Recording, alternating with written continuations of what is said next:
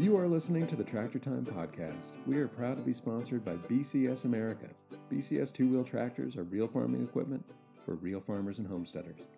BCS is often mistaken for just a rototiller, but with gear-driven transmissions and dozens of professional quality implements, they truly make superior pieces of farming equipment. Engineered and built in Italy, where small farms are a way of life, BCS two-wheel tractors are built to standards of quality and durability expected of real agricultural equipment, the kind of dependability every farm needs. With PTO-driven attachments like rototillers, flail mowers, rotary plows, power harrows, chippers, shredders, snow throwers, even a utility trailer and a high-pressure irrigation pump, BCS America can supply tools you need to get jobs done across the farm and the homestead. Even on large farms where a four-wheel tractor is a necessity, BCS two-wheel tractors can tackle jobs that simply can't be done with the larger machines, from mowing steep slopes and along pond banks to working soil in high tunnels and hoop houses. Check out bcsamerica.com to see the full lineup of tractors and attachments, and watch videos of BCS in action. We are in a revolution, but it is a revolution in which the side that fires the first shot loses. We will not fire any shots because our weapon is uncommon good sense. Hello, this is your host, Ben Trollinger. I'm editor of Acres U.S.A. magazine and ecofarmingdaily.com. I'm really excited to introduce you to this episode's guest. If you're a reader of Acres magazine, you might recognize his name. Paul Dorrance writes for us frequently, and he does it with a teacher's spirit and a sense of humor. Acres magazine is unique in that we rely not on career journalists, but on people like Paul, people who are in the field doing the hard, challenging work of farming. Paul is also one of the featured speakers of our EcoAg conference in December. EcoAg is kind of like Coachella or Woodstock if you prefer older references. Instead of music, we bring together a group of some of the biggest names in regenerative agriculture. I'm just looking at a list and it's incredible. Carey Gillam, Bush, Kathleen Merrigan. And here's some other names you might recognize. Neal Kinsey, Shepard, Bob Quinn, David Montgomery, Andre Liu, Paul Dettloff, Gary Zimmer. The list goes on. Paul Dorrance is in that mix and I'm thrilled to introduce him to you today. He's a former Air Force pilot. He wears a big 10-gallon hat and he's as humble as they come. In this episode, we're going to learn a little bit about Paul and his farm, but also about his latest article for a magazine. In that piece, Paul writes about his misadventures in livestock guardian animals. You're going to want to hear it. Without further ado, here's Paul Dorrance. Paul, thanks so much for joining us. It's my pleasure. Thanks for having me. First off, I wanted to ask you a little bit about your operation and the principles that guide it. Absolutely. So I own and operate Pastured Providence Farmstead, which is a pasture-based livestock operation in Chillicothe, Ohio. I have 111 acres here, and on that 111 raise grass-fed beef, grass-fed lamb, pastured non-GMO pork, poultry, as well as eggs. And all of my products, most of my products are direct sale to consumer, whether it's off the farm, farmers markets. I do have a couple of really good wholesale customers, to include a restaurant in Chillicothe that is, I'm the sole provider of their ground beef. But again, most of my products are direct sales to consumer. And that really comes back to what this farm is all about, which is providing good, clean, healthy food for others in the community. And tell us a little bit about your background in food production.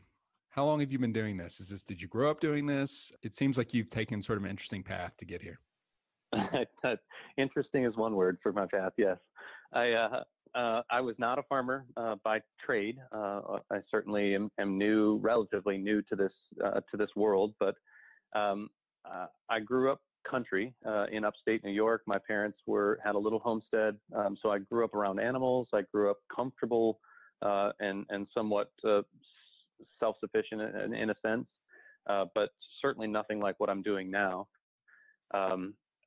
My path after high school, I went to college and went through reserve officer training and ended up at the end of my college years commissioning into the Air Force as a second lieutenant, and I started my career as an Air Force pilot. So for 12 years, my main and only career was to fly military airplanes for a living. Along the way, the food became really critically important to me and to my family. And so we made a wholesale change in lifestyle that resulted in me walking away from active duty service, becoming an Air Force reservist here in Ohio, and starting the farm from scratch about 6 years ago. What was that inflection point for you that changed your path? So my son Caleb is 10 now, but he's now joined by his two sisters who are 8 and 5. But it was his impending birth that really changed a lot about how I thought about really all sorts of different things, including food. So we began to question why all of a sudden my wife had to microwave her lunch meats, or why all of a sudden we were choosing organic because of the baby that was growing inside of her. And it made me question food and wonder, well, if it's not safe for the baby growing, then is it really safe for me? Is it okay for us as a family? And so we began to do some research and do some self-guided information gathering.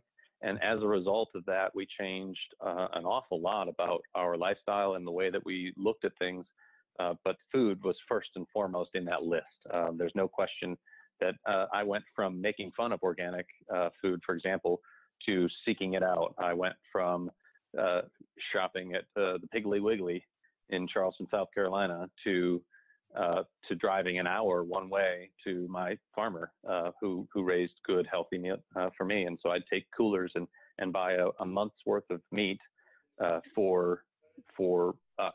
And so it really did change the overall outlook for food in my mind. And so at the end, when it became very clear to me that the Air Force and I were, thank you very much, but it's been great, but it's time to do our own thing. Starting and raising food for others the way that I now wanted to eat myself was the main push and focus behind starting this farm. Yeah, I mean, buying organic, shopping at a farmer's market, supporting local farmers, that's one thing. Doing it yourself, going into farming yourself, is a whole different ball of wax. What challenges did you have when you were first going down that particular road? And what books, for example, were influential in getting you to where you wanted to go? Right. Yeah, it was a very big deal. And I did do a lot of research as much as possible. Both, I found a lot of value in reading other people's stories. So I actually had a list of folks' blogs that were kind of just a few years ahead of me, that I read and kind of did some lessons learned and figured out some things from their experiences. I also I did an awful lot of reading, everything from I'm trying to think of specific books. Grass-fed cattle is one, small-scale livestock farming, the Salatin series, at all that, You Can Farm. Those were very influential to me. I read some less instructional type of stuff, but still very much informative. Things like Gene Logsdon and Wendell Berry, Michael Pollan. Those kinds of folks absolutely sort of spoke into my overall approach in decision making. But I reached a point where, you can only do so much reading. At some point, you've got to go for it. And for me, if you've got a little piece of land that you can try some things on, that's great. But I didn't. I was living on an Air Force base. I didn't have property. So for me to take that next step, short of maybe an internship or apprenticeship type of program, required me to do it all and jump in both feet and everything all at once. And that's the approach I took. I don't recommend it for everybody, but that's what worked for me. And all told, how many years have you been a full-time farmer? I bought this place and moved in August of 2013. So we are closing in on, or just closed out, 6 years. So I'm on my 7th year as a full-time farmer. I do have the reserve gig that helps me with health insurance and the occasional bit of money in the wintertime especially, but yes, full-time farming now in my 7th year. So when you first started, you had sort of a base of knowledge that was based in large part on reading that you had done and research that you had done. What were the biggest surprises that you had when you were first really making a go of it? Yeah, that list is long and distinguished, but the first thing that came to my mind was, and this is advice that I give to others that I'm blessed to be able to speak into and mentor now, is for me, I found, I could plan everything to a T, and I'm a planner by nature, so I'm no slouch at it, but it just seemed like everything on the farm took twice as long and cost twice as much as I thought it would. So I had, when I was making really good money flying airplanes for a living, I saved and saved and saved. And I had this nest egg that its purpose was to get me through the first few years of mistakes and inefficiencies and building my market and all those kinds of things. And it did do that, but boy, it was close because of that idea that and it was almost to the penny, it seemed, that everything cost twice as much and took twice as long as I thought I could get it done. Then the other piece, there's just so little information out there for this kind of farming. You can find just tons and tons of data on raising animals in a feedlot. And because there's lots of people doing it, and we have that system in America, we have that system perfected pretty much, but there's just very little information out there for what I wanted to do. Then I got myself into a couple of pinches by using bad information in order to make my decisions. One specific example was I bought cows and they were bred, and then I bought weaned steers from another farmer so that I would have beef. And about the second year of business, I had all 5 spoken for, deposits taken, sold on the hoof, ready to go to a custom cut type of scenario. And I got to looking at these animals and I'm like, there's no way, they're just not ready. And I went and dug in, and actually ended up asking somebody at a agricultural conference. And I said, what's the deal here? And they said, well, how old are they? And I said, well, they're about a year, but everything I've read says about 18 months. And the poor guy almost stroked out on me. He said, dude, you can't do that on grass. That's a grain number. 18 months is grain. You need to add a year to that. And my heart just sunk. And I had to go back to every single one of those customers and say, that amazing grass-fed beef you thought you were going to get, just kidding. It's going to be ready. It's going to be ready a year from now, not in the months upcoming. And that was just a foolish feeling, of course, but all of that stemmed ultimately from information that I thought I had. And then it turns out it didn't apply to my type of farming. So I had to wait an entire another year to finally get those animals sold and go back to customers with my tail tucked between my legs because I had messed up and promised them something that I wasn't able to deliver. What was the customer response? As I remember it was about 50-50. I think there were a couple that were pretty ticked off. And of course, all their money went back to them. It didn't, my fault completely. But I think most were fairly amenable. And I part of that was because I was able to give them enough heads up to where they could go find something else. And it wasn't like the day before type of scenario. But still, there was a couple of gruff responses along with the kind-natured ones. I think people in a whole array of different jobs, particularly new ones, often have a feeling of, I think they call it imposter syndrome. The learning curve in farming and ranching is so steep. At what point did you really start to feel like, okay, this is what I am, this is what I do, I feel confident? Because as our readers should know, is you also write for our magazine, Acres U.S.A. And what I love about your writing is it's so vulnerable and honest. You're very forthcoming about your own mistakes that you've made in the past. And I think that's a really effective way to sort of relay information to readers, is to sort of show them that you're an open book and that you are not perfect, you don't claim to be, but you have some wisdom to impart. At what point did you start feeling comfortable imparting wisdom to other people who were doing what you, or who maybe want to do what you're doing? Yeah. So you mentioned that the learning curve is steep, and that's true in all types of agriculture. I do think, for me personally, I feel like there's a little bit of a higher calling, and I'm not trying to step on the vegetable folks' toes here, but when you mess up, it affects your bottom line. But for everybody. But for me, I take a really serious approach to the fact that I have a sentient being, essentially, that I'm responsible for. And so when I mess up, and I did mess up a lot early on, animals died, and that's a big deal. And I don't ever want to get to the point where I'm used to that idea. Obviously they're all raised for meat, but when I mess up, my errors sometimes directly resulted in animals being essentially, in some cases, being treated inhumanely, unfortunately. And those are lessons that I draw on now to try and avoid that from happening again. So it's just a really big deal to me to be responsible for, the old school words that people use, husbandry, invokes this idea of caretaking and being ultimately responsible for an animal's well-being.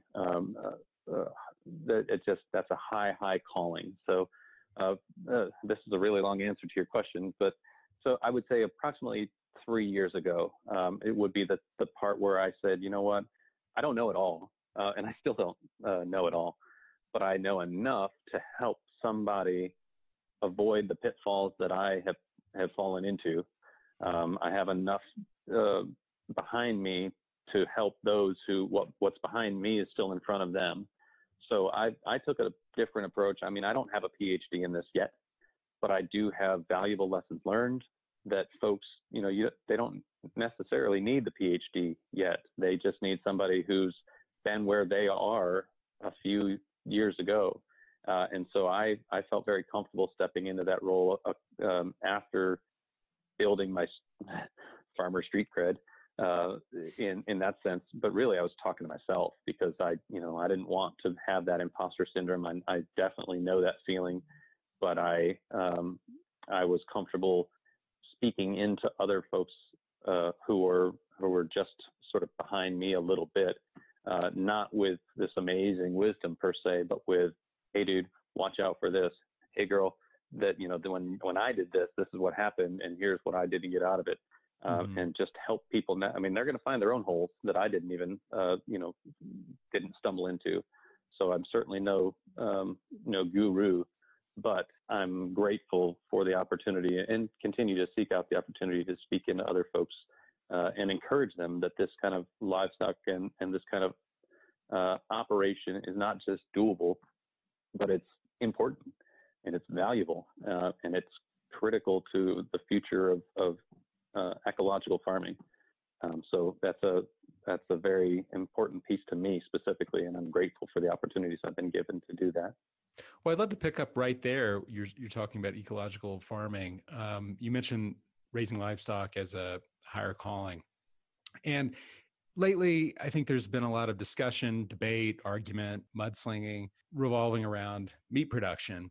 And sure, when you look at giant feedlots, when you look at factory farming methods and some of the environmental destruction that does, it's really easy to say, yes, livestock, meat production is destructive to the environment. And so you've had this sort of backlash to that where people are saying, let's all go plant-based, let's ditch meat or eat a lot less of it. It seems that the conversation has become very narrow in that sense, and there isn't a lot of space in the debate for ranchers and farmers like yourself who are doing things in a completely different way than the way most meat is being manufactured. I'd like you to talk a little bit about that debate and how ecological farming fits in. Yeah, absolutely.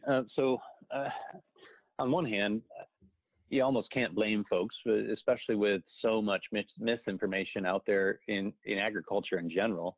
And livestock farming has no small piece of that problem as well. But I really think that that folks like me suffer from sort of this one size fits all problem and one size fits all solution where folks see something they don't like, and it might be truly awful. If folks take a look at a feedlot and say, "Boy, I want no part of that," but nobody's looking at it. Not nobody, but most folks aren't looking at it as there are other options. I can still eat meat raised well, and I can't tell you how many conversations I have with customers right here in the local area who make a switch back to meat because they finally realize they have somebody who's raising it in a manner in which they can be on board with. And I don't hold it against those folks for abstaining from meat if they felt like they couldn't get it in the way that was from folks that were raising it well. That's fine. But I think the first step in the challenge is to recognize that there is a difference in production methods, that people, consumers, can find good, clean products raised in a humane manner, and that good livestock operations exist, and not only exist but are growing hand over foot in America. And so it's a little more work, it's a little more research. Yes, you've got to ask hard questions, or really even learn to ask learn what questions to ask. But nonetheless, that effort is worth it. And so I'm sort of challenging the consumers in general, which typically aren't the Acres folks. I mean, the Acres people get it. But part of my job is to challenge the average consumer that, listen, it's going to take a little more work, but good meat exists and is out there and is worth making the effort for. And I imagine humanely raised meat is a big selling point, but something you don't hear maybe as often is the role that animals can play, particularly large ruminants can play, in creating ecologically healthy environments. Yes, absolutely. That build soil health and create biodiversity. I think that is starting to become part of the conversation that we're all having, but it's only just getting traction. I'd love you to sort of expound on that a little bit and talk about the role that animals can play in regenerating land. Yeah, absolutely. So, I mean, and it really does come down to sort of management practices that make that difference. The animal does what they do, but we as farmers affect that what they're able to do. And so just for example, if you take a continuously grazed area that includes, say, a riparian area or a stream bed or something like that, those animals by nature are going to go find the cool parts when it's hot during the day. Their presence in the long term, even over the course of a day or week or month, is going to absolutely destroy that area if they are kept on that single piece. I'm big on movement.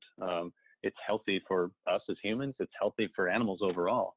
And so you take that same scenario, that same stream bed, and you put animals on that piece for 24 hours and then move them away. And now the land rests for the next 2 weeks to 2 months, depending on the situation.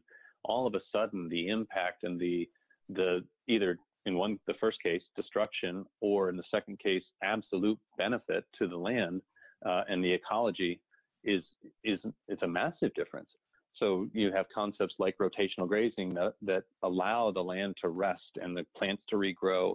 And so in so doing, you have a trampling effect where you have carbon matter that's not potentially edible or selected, pressed down into the ground. And so now all of the natural processes associated with breaking down that plant matter are encouraged. You've got more even manuring and a biodiversity of species that just vastly surpasses something where you have almost a monoculture kind of approach to things. The stream beds aren't destroyed down to bare dirt and then now susceptible for water runoff to carry away that topsoil. But instead, you've got this massive biodiverse environment, so lots of different plant species, and now that soil is held in place, and those plants are encouraged to grow. And so, it's a totally different scenario. And again, unfortunately, cows are bad is sort of the battle cry. And again, to a certain extent, you got to be careful because that can be true. Cows done wrong can be horrifically destructive. Cows done right can be so regenerative in the overall picture, in the overall ecology. The difference is in how we manage them and how we mimic nature and encourage natural biodiversity to take place. Right, and I think that's Diana Rogers' catchphrase is, "It's not the cow, it's the how." That's absolutely right. Well, so you've painted this picture of this, not just a ranch, not just a livestock operation, but sort of an ecosystem that is renewing itself and regenerating. I want to sort of transition into something you've written about for the October edition of Acres U.S.A. magazine, and it's about sort of dealing with predators. And so in the wild, I picture something like buffalo, roaming the plains, but then I picture apex predators sort of culling the herd and moving the herd to different places. At an operation like your own, you sort of fill that role as predator. You're sort of making sure they're moving. You're culling the herd when you need to. And in your latest article, you talk about sort of all the efforts that you've made to sort of prevent predators from entering into your farm and wiping out your livestock. And it's kind of a delightfully written piece. But what's kind of great about it is you show the whole process sort of from beginning to end, when you started trying things out and failing pretty miserably, and at least in the beginning. And I'd love for you to sort of talk a little bit about the role of the predator in general, the role of the farmer and rancher, and then sort of how you sort of manage that threat. Okay, yeah, that's absolutely right. So it is interesting to think about a farmer in a predator role like that, and you're right. Even something as simple as moving the herd. We talk about flight zones, and we talk about how to calmly. When you walk out to the pasture, if you're going to move them using those flight zones, you approach them and get their attention, and then you circle around behind them, and you sort of zigzag your way across. You're not chasing them per se, but you're essentially using that prey behavior to move the group as a whole, and so they want to stay together. They don't want to break away, and so as long as we can do that, so we're predators with really big brains in the sense that you can utilize natural behaviors of prey animals to affect the behavior that we want. Same sort of thing as calling. And certainly I think that predation had a proper place in nature. And even back to the idea, like I mentioned about movement, certainly migratory patterns and so forth were primarily about food, I would guess, but I would also imagine that predation had something to do about keeping animals on the move and not letting them settle into a place that they would if they were given a choice. So a very interesting thought process there. Unfortunately, so predation in that sense can be a positive thing, meaning an animal is sick or old and needs to be removed. Well, that's my job. I make those decisions, and if an animal is no longer a good fit here for my profitability or from a humane perspective, then I make those decisions and I remove her. And so in that sense, yeah, I am acting as a predator. Unfortunately, around me, all the actual predators are also acting like predators. Right. So they're not culling my cows for me in a beneficial manner to me. They're eating all my baby lambs, and that's my bottom line and my livelihood, and also again kind of my job as a caretaker of this farm and of the animals on it. So if only we could tell the predators, like, I got this squared away and I can take care of it. You're no longer needed here. But they tend not to listen, apparently. So what kind of predators are you dealing with there? For me, in my area, Southern Ohio, there's for the livestock, or sorry, I should say for the ruminant animals, which would be calves and then lambs and adult sheep in some stores. Primarily, it's coyote and stray dogs. So canine predation is my biggest thing.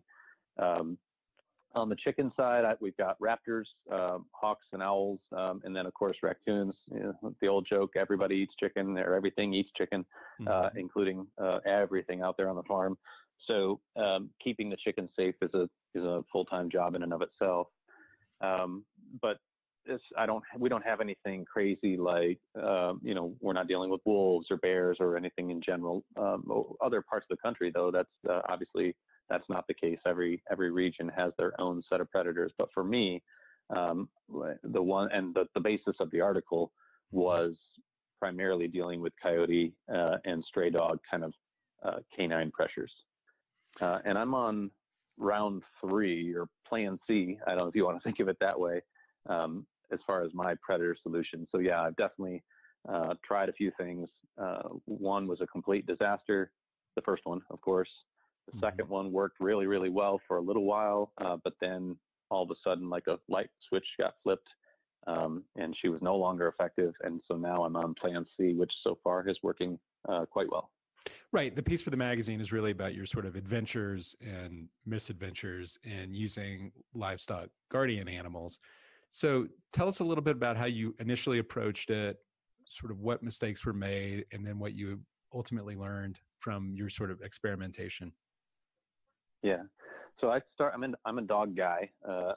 I'm a fan of dogs. I like having them around. They're infinitely more important in my life than cats. So for my default, when it came to livestock guardian animals, it was definitely dogs was my first thought, and that's what most people I would hazard a guess that that's mostly the case.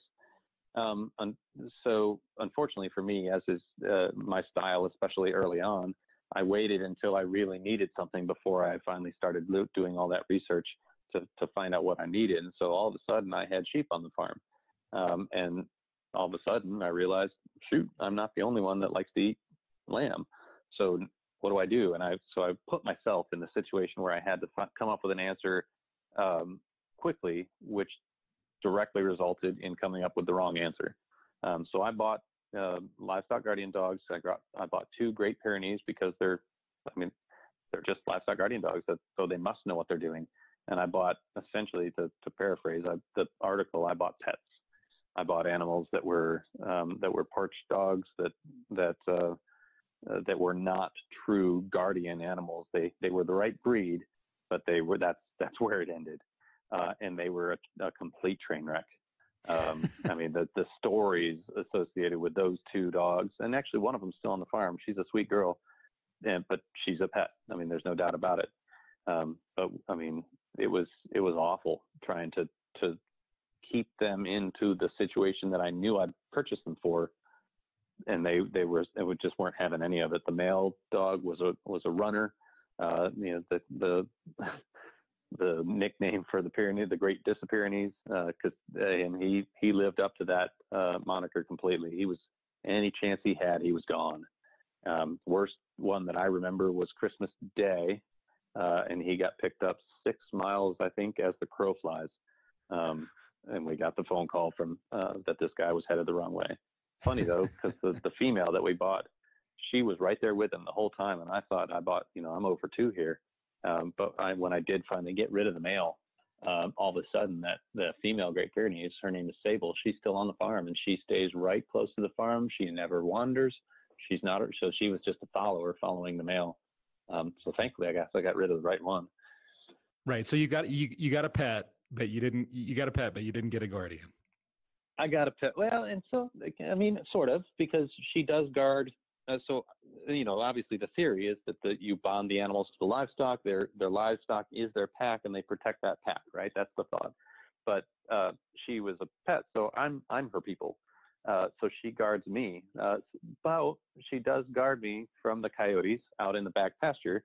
She just sits on my porch until they start barking and yipping, and then she takes off after them and chases them off the property. So she's still somewhat effective, just not what I was looking for at the time. Right. She'll be a day late and a dollar short when the animals are getting attacked on the back part of the property or down on the soft pastures or something like that. So she's definitely not effective for what I really need, but she still guards me. So she wasn't a complete failure, but definitely not a win, and not what I needed either. So I actually bought some sheep from a lady in Kentucky, and recognized that she had a donkey in with her sheep. And I didn't even ask her about it, I don't think. but I did some searching online and did some research and whatnot, and realized that there were more options than dogs, and maybe I should consider a different type of animal. And so I did what I do, which is go to Craigslist and go find donkeys for sale. And so I bought 2 on Craigslist. They were $200 for the pair when I found them on Craigslist. I talked to the person on the phone, and the price went down to $100 a pair. And by the time I showed up there with my trailer, they were free for whoever wanted them. So I got these 2 donkeys for free, which should have been a clue. But you know, they loaded up on the farm, and with what I would call normal donkey delays in trying to get on and off the trailer and so forth, they ended up on the farm.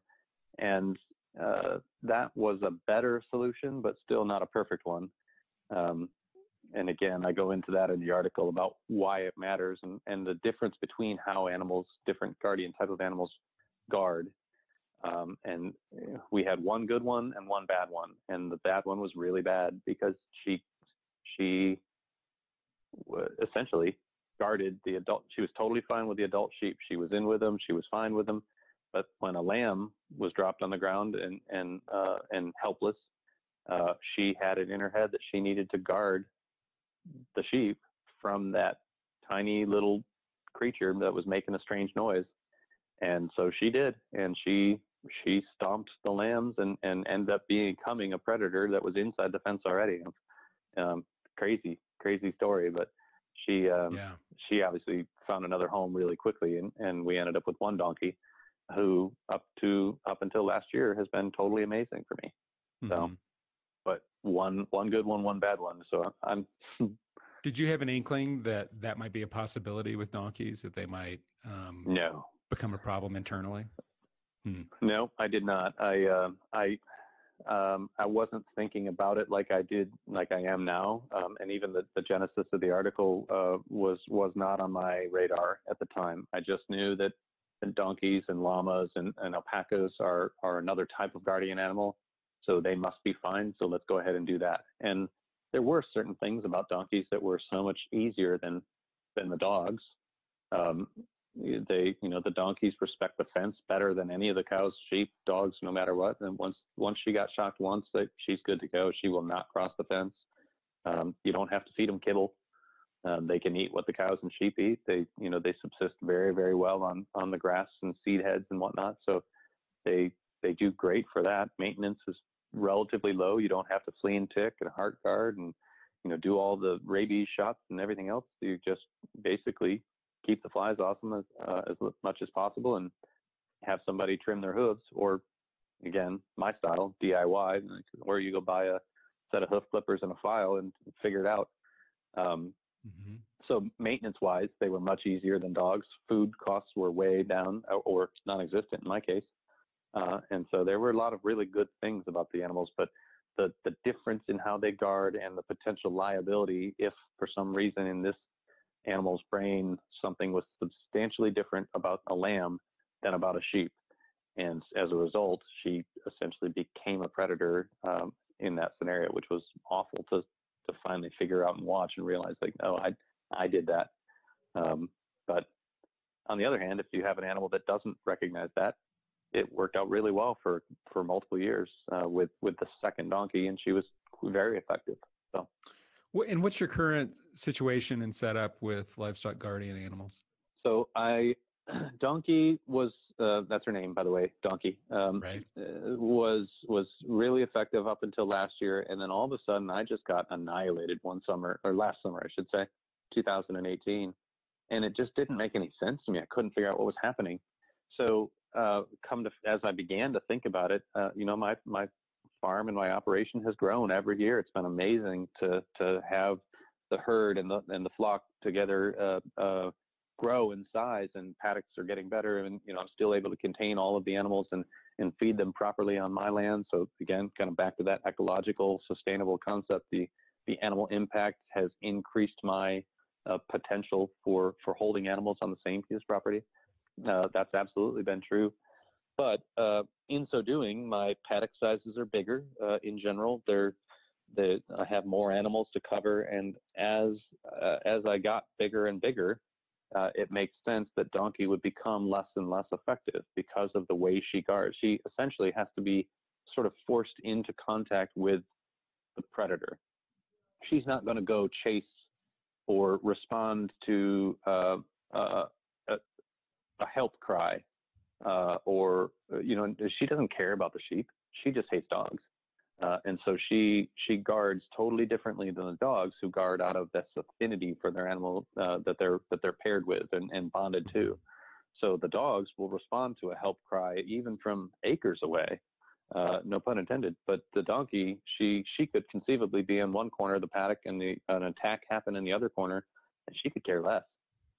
And so that, I think, is what happened, where I just got big enough and my paddock sizes got big enough to where she was no longer forced into contact with the predator, and probably the predators got smart and began to recognize that whenever she was around, they got chased away. So now they'll wait for her to wander off, and there's enough space for that to happen before they attack.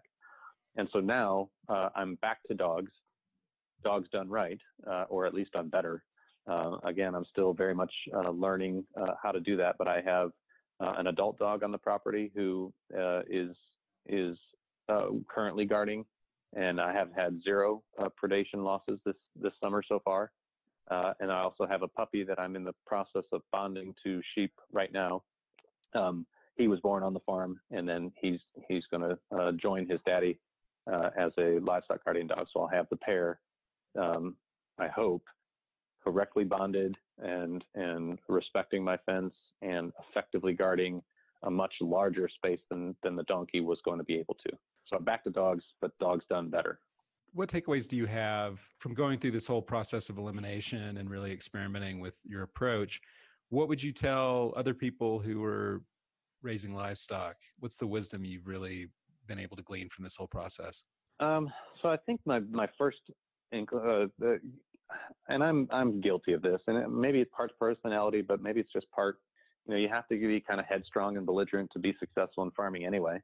But for me, I got myself in trouble the first time and really created this sort of chaotic environment where, and even in that environment, I found myself sort of struggling to think things through logically and find out fact from fiction and see through the fog, if you will. And I did that all to myself by moving too fast and getting livestock, specifically sheep, when I wasn't ready. I didn't have the whole picture in mind. I knew I wanted sheep. Actually, I promised myself I'd never be a shepherd until I started selling lamb. And all of a sudden, lamb flew off the shelves so quickly. I was like, well, okay, I guess I better do this. And so I was driven by that sort of desire to fill the need and the financial aspects of it. And I got myself in a situation where operationally I wasn't ready to properly support that. And so the first thing I would say would be to sort of recognize the potential for that sort of a situation. And you can apply that to, any enterprise, vegetable, fruit, animal, livestock, that lesson, avoiding the temptation to jump into something so quickly that you haven't thought it fully through. And you put yourself in a position now where you're just spending a lot of time fighting something that you really didn't need to all along. If you only took a little bit longer to put something into action. That'd be the first thing. And then the second, I guess, would be to sort of, as much as possible, fully understand the animal behavior is huge when we talk about livestock. Both in terms of the animals that are under your care, the animals that are outside of your care, and the ones that are there to do a job for you. Fully understanding both the benefits and the liabilities, the workarounds that are required for whatever you're attempting to start on the farm. I don't think I had a full grasp of the implications of bringing a couple of dogs onto the property. I was like, well, they're livestock guardian dogs. They're the right breed, so I'll just throw them in with a sheep, and they'll figure it out. It's going to be great, and that's not what happened. And obviously, in hindsight, now telling the story, I feel dumb even thinking that that's the case. But I thought that for real. I thought it legitimately, and so the trap is that ignore reality and ignore logic a little bit when you've got some dollar signs and some opportunity in front of you. And just tell folks to, listen to that little warning sign in the back of your head that says, hold on a minute, let me think this through, or go ask somebody who knows what they're talking about and figure out what the barriers and potential destruction and disaster lay in front of me with this new idea before I jump into it. Okay, so you've developed this knack for keeping predators away from your livestock. What other challenges are you facing currently at your operation right now, and how are you dealing with them? The biggest thing that I'm finding now is the size of my operation is continuing to grow. The demand is 100% still there, and growing as well as folks figure out this food movement thing. I'm finding myself in a position, manpower-wise, or that I'm getting close to the limit of what I can do by myself. And so my first challenge is a manpower type of thing where I want to combine that with my desire to speak into other people as well. So I'm becoming limited in what I can do, or more specifically, what I can do well. And so I'm really thinking through and trying to plan for the potential of an internship program or an apprenticeship type of program, something where I can not only get the value of someone else working the farm with me, but also express and put into play my values of speaking into other folks and getting them the education, the knowledge, and the encouragement that they need to potentially do this on their own someday. So I think an intern and apprenticeship type of program for my farm is a logical next step. And that's something that's on my radar in the very near future. The weather is continuing to be everybody's problem, whether you're a grain farmer in Ohio or a livestock farmer. It doesn't matter. It's just things are getting a little crazy as it pertains to weather and climate. And so just in June, we had the craziest flash flood, I think is what it was. We had a regular old thunderstorm come up, and it started to rain, and then it started to rain some more, and then it was really heavy rain. And I just, looking out the window, realized there's water running where I've never seen water running. And granted, I haven't been here forever, but I pay attention to the rain. Obviously, I raise grass for a living, so rain is really important to me. And I began to see water coming and flowing where there normally wasn't. So I went out and took a look, and it was the scariest thing I've seen in a long time, this sort of massive amount of water rushing down through what normally was just a wet weather creek. And it was crazy. And that was just June of this past of this year. And it completely destroyed all three culverts along my driveway and on the property. It receded just as quickly as it came, but after the damage was done, my kids and I were isolated on the farm for a day, almost 2 days. Nobody could get in. We were fine in the house, but and I raised meat for a living, so we were good for eating. But yeah, I was just thinking to myself, well, shoot, I hope I don't slip and fall and break something, or my kids have an accident or anything crazy right now, because nobody can get to me. And it was a real sobering moment. And I talked to other folks in the area, and they said they've never seen anything like that in their time here. And so these sort of significant weather events are a real challenge. As far as solutions to that, I'm moving. My biggest thing, of course, as far as crops go, is just hay for winter feeding and so forth. And so I'm moving away from a traditional 4-day sunny window in the summer to make hay. I purchased a bale wrapper to where I can do fermented forage and do haylage, where now I can cut one afternoon and bale the next day, wrap it in plastic, and now that entire bale ferments and is incredibly nutritious forage. And my weather window is reduced from 4 days down to 2. And so just trying to take some smart steps that way to address the continuing weather challenges that are facing agriculture all over the country. Those are the top 2 that come to my mind. Do you feel like you were perhaps at an advantage given the way that you manage your land in that particular weather event. I've heard anecdotes and stories about how, ranchers who really focus on soil health and biodiversity tend to weather those storms a little better than those who don't. And I wonder if that was your experience. Yeah, the only thing I struggle with that thought process, I agree with the theory, but what I can't do is I can't prove it. It's one of those things, and so much of farming is this way, where, even when there's problems, so my culvert's washed out, that's a bad thing, right? So I had enough water on the farm, and enough water didn't get absorbed into the ground, wasn't slowed by the fact that I have perennial pasture instead of bare ground. All the things that I would talk to and point to as positives didn't, in this case, solve the problem. The real question, though, and the recognition is that you can't take that as a singular instance, because in the back of your head, you always got to wonder, well, what if it was different? What if this was a continuously grazed pasture where the grass wasn't 7 to 10 inches tall? It was a quarter inch to an inch tall, and the water was even, moved across that ground even faster and was even less impeded than it would be. How much worse could it have been? So I struggle a little bit, only because I don't really have a whole lot of apples to apples comparisons. I would say that most of the time, the things that challenge other people in the area are less of a problem for me. So I would say yes in that sense. But in the end, I still had, heavy flooding as a result of a rainstorm on a what I would call an ecologically managed, pasture-based operation.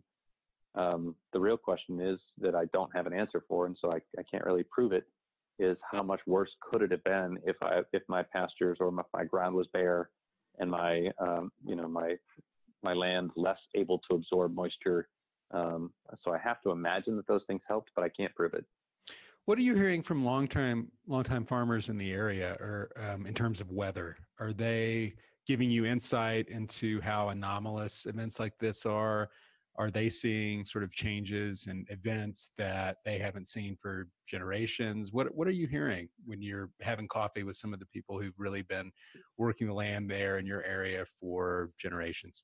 Yeah, it's really interesting to have those conversations, because there's two groups in that scenario that you described, and one group is getting smaller and smaller, and one is growing and growing. And so the first group you have are the ones who are keen to just dismiss whatever you want to call it. So, global warming was a terrible label for the problem that we're having, because it gave people an easy opportunity to say, well, the Earth's not actually getting warmer, or it's not here, or this was the coldest winter on record. So how, those kinds of things that people say. But regardless, I suppose they'd probably be dismissive regardless of what we called it. But that group that's just immediately like, well, that wet weather creek that you had flooded back in 33, that kind of thing. Like, okay, fine. But so there's a group that is getting smaller and smaller, who are essentially willing to look past all of the evidence, all of the anecdotal and the scientific, and all of the warnings that are building, and just, they are the true ostrich, head in the sand, everything's fine, and I'm going to keep doing what I'm doing no matter what. Thankfully, that group is getting smaller and smaller, and I think people are in agriculture, especially conventional farmers, and rightfully so, are very tender to being the scapegoat and or the key problem. They recognize that there is a problem, but a lot of times, right or wrong, conventional agriculture is the one who's to blame and getting fingers pointed. And so obviously that's going to turn those folks off and close their mind and their ears to hearing about potential solutions. But I think overall, agriculture is recognizing the reality of variable weather, more extremes on both ends, and this concept of changing weather and climatic conditions and how it's affecting us as a whole. And people are more willing to hear that. Folks just, in my opinion, really have to be careful about the message they're carrying, because too often we're pointing fingers instead of talking about potential solutions that everybody in agriculture can offer to the problem. But it is at least a step in the right direction that more and more people are willing to talk about that and recognize that there is something happening here, whether it's I don't think it really even matters. I mean, if this is a cycle that happens every 300 years or every 3,000 years, who cares? The fact of the matter is that it's affecting us today, next year, 5 years, and it's going to affect us and our families in the next generation we hope is going to take over the farm. That's true regardless of what whether this is a normal cycle and it's all going to go back to normal or what we call normal or not. It doesn't really matter. The here and now is absolutely changing and becoming more drastic in its streams. And so I think folks are more than ever ready to hear that message. So Paul, you're speaking at the Acres U.S.A. EcoAg conference in December in Minneapolis. And for listeners who don't, excited. Yeah, and for listeners who don't know what that is, it's sort of like Woodstock for ranchers and farmers. So in addition to playing a dissonant guitar version of Star Spangled Banner, what can our listeners expect from you at that conference? Well, it's Minneapolis in December, so I bring a coat for sure. But other than that, I mean, the Acres family is amazing, and so when folks get together in a warm structure like a conference hall, it's amazing, the conversations and the unity and the ideas that come out of this group of folks that get together once a year. And so I loved it. Last year I was so blessed to be a part of that and to equal parts be able to speak into others, but also soak up folks that are the next step or 2 or 10 ahead of me in this process. And so it's a really interesting mix of truly committed food folks and agriculture folks. Sustainable and ecological food and farming is for once first and foremost on the agenda. But it really is a super cool environment for folks to come and soak in and take away the sort of excitement moving into the 2020 spring for their farm, for their operation, for whatever they've got in front of them. Acres is an amazing family to be a part of, and the conference puts that, in my opinion, puts that first and foremost and puts that totally up front for folks to truly enjoy and partake in. It's pretty cool. And what are you going to focus on in your talk? Well, I've got a couple different options. I do a rotational grazing kind of 101, very basic concepts talk. I talk a lot about multi-species synergy. That's something that somebody like me and my farm has that's different than other folks, and there's a lot of really cool synergistic aspects of different types of livestock and treating the farm as a piece of the whole environment that it's in, as opposed to our 4 fences across our boundaries being where our farm supposedly ends. So there's I do a synergistic kind of concept the topics across the whole conference are wide ranging, and there's something there for everybody.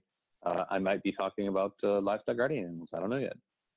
That's possible as well. I would love to do that. So I'm not sure what my specific role will be, but regardless, I'm excited about it. And I would encourage folks to seriously consider making the trek into the Arctic. Into the north in December to attend, because it's a really special place and a special time. And the knowledge and the folks that are there, myself not included in that, are it's an amazing group of folks, and Acres does an amazing job putting together a truly quality conference full of information for everybody. Where can people find you online, Paul? I have a website, which is pasturedprovidence.com. That's PASTURED. Providence is PROVIDENCE.com. I'm also on Facebook. If you find pasturedprovidence.com. I don't have any other social media, much to my chagrin. But those would be the 2 places to start. And if you wanted to continue a conversation via phone, email, or otherwise, my contact information is available online. Great. Thanks so much for joining us. I really appreciate it. It was my pleasure. Thank you so much for having me. There you have it. Thanks again to Paul Dorrance. Go check out his piece in the October issue of Acres U.S.A. Go to acresusa.com to subscribe to the magazine. Tractor Time is brought to you by Acres U.S.A. magazine and is sponsored by BCS America. You can find this podcast at ecofarmingdaily.com, acresusa.com, or anywhere podcasts can be played. Thanks, and have a great week.